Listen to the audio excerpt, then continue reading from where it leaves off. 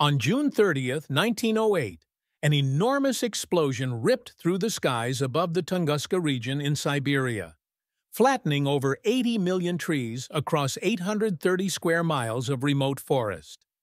The blast, estimated to be 1,000 times more powerful than the atomic bomb dropped on Hiroshima, mysteriously left no impact crater, leading scientists to believe the object exploded before hitting the ground. The most widely accepted theory suggests a meteoroid or comet fragment approximately 190 feet in diameter disintegrated about 5 to 10 kilometers above Earth's surface.